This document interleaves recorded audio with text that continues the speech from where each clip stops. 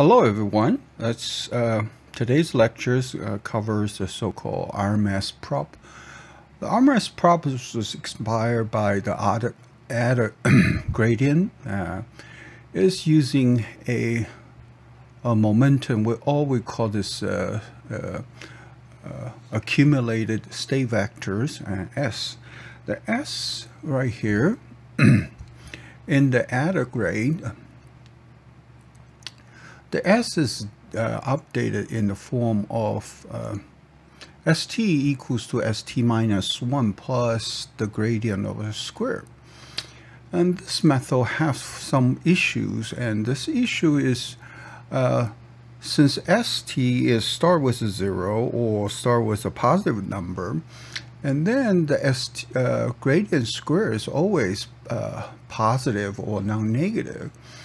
In this case, the st can be increasing up to infinity, so it's continuously increasing, and it could cause some error conditions in the calculation. And one of the way to fix this is we're using st divided by number of iteration or number of epochal. So st divided by t is one of the normalized method to scale the this momentum vectors back to a little bit moderate measure. And using these type of simplified normalization, it still didn't improve the convergences for adder grade.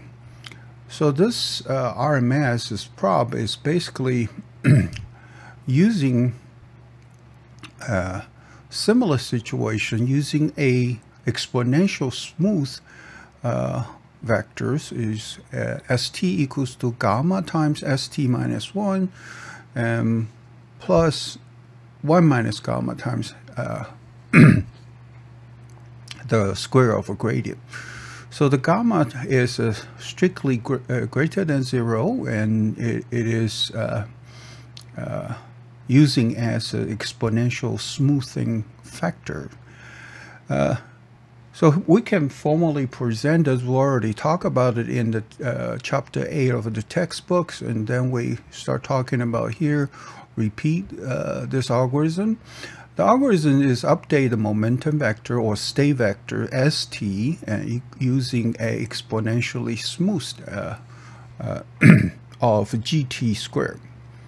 Okay, then we're using a so-called RMS as a rule mean squares in the bottom. Okay, and nu is also a small positive number, and scaled by the gradient as well.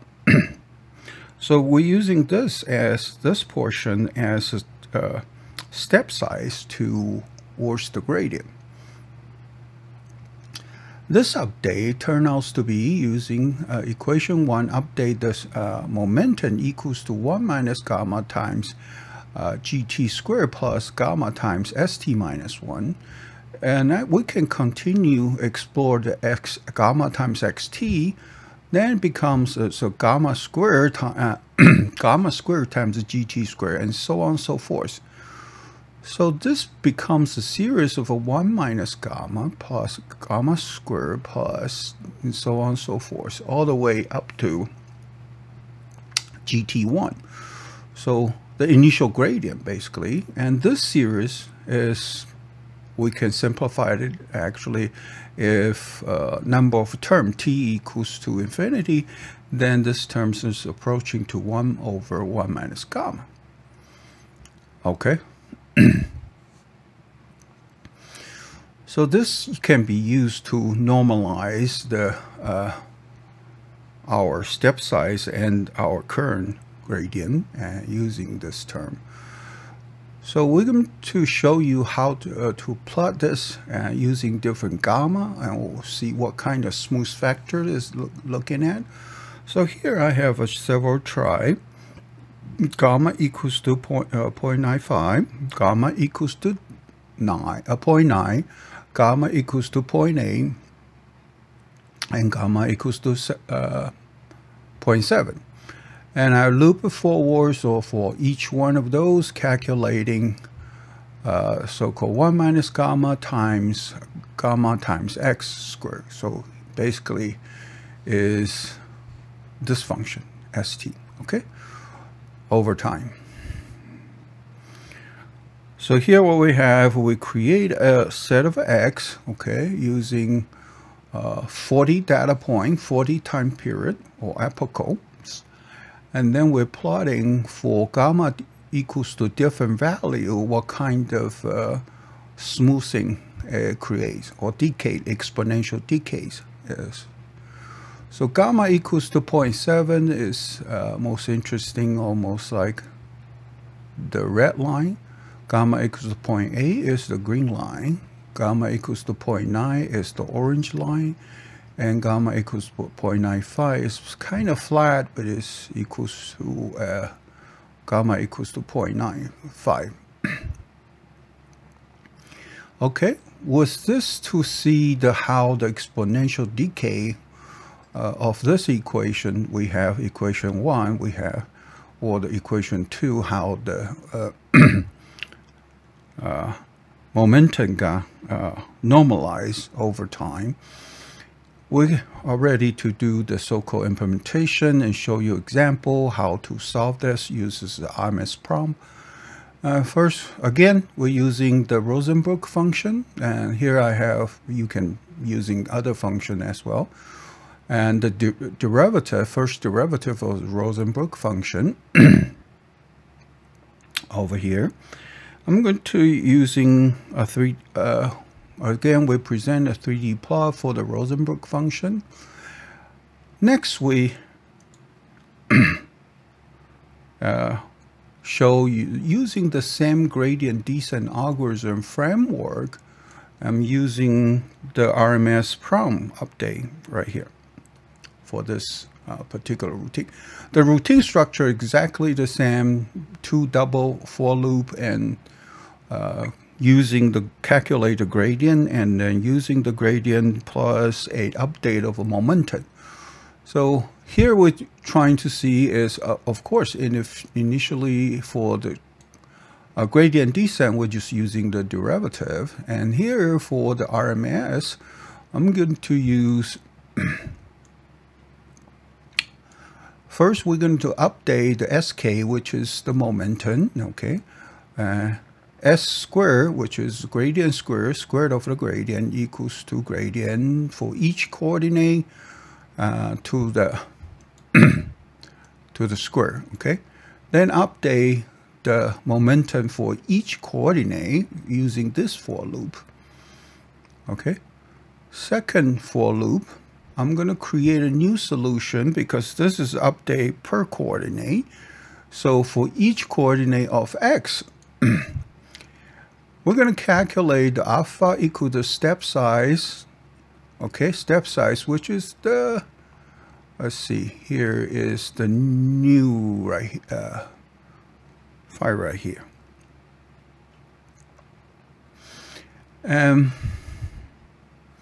going to be using alpha a time as equal to the step size divided by the epsilon plus the square root of gradient squared. Okay, the moment basically accumulate or exponential smooth square root of a gradient. Then I'm going to use the previous current solution minus alpha times the gradient as part of the update. So alpha is the step size, like I said. And we're going to put it all together into a so-called new solution vector. So since this is for each coordinate, so I'm going to append each value into that new solution vector. So after this loop is done, we exhausted all the coordinate for x, and each one of the coordinates I have a new value, which is potentially the new x solution. After we're done with all the coordinates, then I have a new solution. Okay, I convert that new solution into a NumPy array, put it into the new solution. Okay, calculate the objective function of the new solution, and therefore I have a score, which is objective function. Here I illustrate only 2 dimension. Okay, if objective function is multi-dimension, you just put in solution right here. Then I'm going to print the number of iteration, IT. Okay, IT is right here, the number of iteration. Maximum could be 500 or 1,000. And solution, which is the new solution. And the score is the current objective function. Again, I'm testing for the convergences. If the old score minus the new score is their absolute value is less than 10 to the minus 5, and then we print out a notice, say L convergence criteria satisfied, and print out a solution and a score. Otherwise, I'm going to store the new score into the old score, and then we go to the next iteration.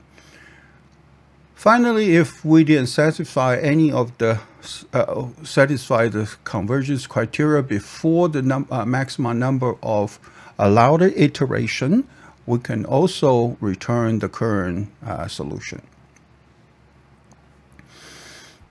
Okay, this is our main program. The main program is very similar to the one we introduced in the Atom updates and the gradient descent algorithm using Atom. Here I have exactly the same, and I'm using C equals to 1, and the bounds is between x for x bound equals to -1 to 2.5, for y equals to -1 to 2.5. So this is what I have for the Rosenblock function.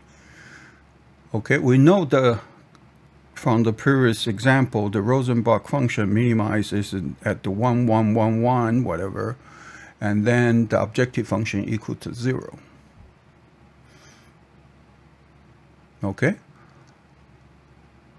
so I set a maximum number of iteration equals to 500, step size 0.01, and the momentum for the RMSProp is 0.75. And again, I'm using the starting timer and the ending timer and print out the execution time for this subroutine solving the problem. Okay. After I run for this, it takes about 68 iteration. Look at the solution we got is 0.99, 0.998, 0.997, and practically this is 0. So only take a 68 iteration to solve this function. In terms of number of iterations, much faster than the Atom update. And also look at the execution time. It's about hundredths of a second, okay, 1.2 millisecond basically. And so this is also 4 or 5 times faster than the Atom algorithm. So I just want you to know an Atom's algorithm sometimes is very sensitive to the parameter, the beta 1, beta 2, and the step size you're using. RMS is less sensitive because I only have two different parameters to tune. One is the so-called momentum exponential smoothing factor. So we call it rho. Basically, it's the gamma. And step size we have right here is the alpha. Alpha is the default step size. So if we keep the step size small, the convergence is pretty uniform. If we're using a larger step size, and this solution will be zigzagging. So it depends on how well conditioned your objective function is.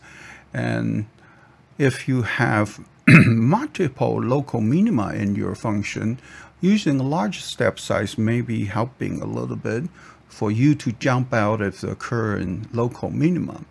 But for smooth function like Rosenberg function, actually we don't need the whole very large step size in that case. Again, the step size is how you update. This is the step size you're using to update your new solution with respect to the current gradient G. So this is a very straightforward algorithm. You're basically using your gradient as your improving direction, and then you calculate a step size using the momentum, exponentially decayed momentum update. So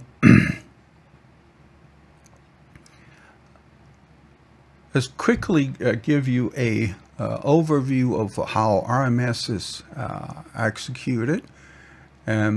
Again, the rest of the notebook I have for you for machine learning purpose, and same thing we're using this function called f of x equal to 0.1 x1 squared 2 times x2 squared to potentially create certain type of ill condition for you to exercise, but it's still the same. We can RMS function actually can converge to optimal or very close to optimal with a high precision very fast. This is the reason I want to introduce these two algorithms first. The Atom software was is currently defaulted for TensorFlow, which is a Google version of neural network learning platform, and many people has been testing this algorithm and claim it is the most efficient algorithm. However, the RMSProp is using primarily for the Facebook version of the neural network platform called PyTorch, and both of them can be performed very well. So I just want to show you it with this very popular Rosenberg function. Actually, the RMSProp outperforms the Adams algorithm by a couple times faster. All right, I'm going to quickly conclude this video. Of course, Adams algorithm you can fine-tune the algorithm. The parameters and the step size, the exponential decay factors, beta 1, beta 2, to improve, fine-tune it for each one of the objective function. However, by default, objective function looks like in this test function, and RMSProp is a little bit more efficient. And we also going to start showing you two other methods in the next two videos. One is the so-called nest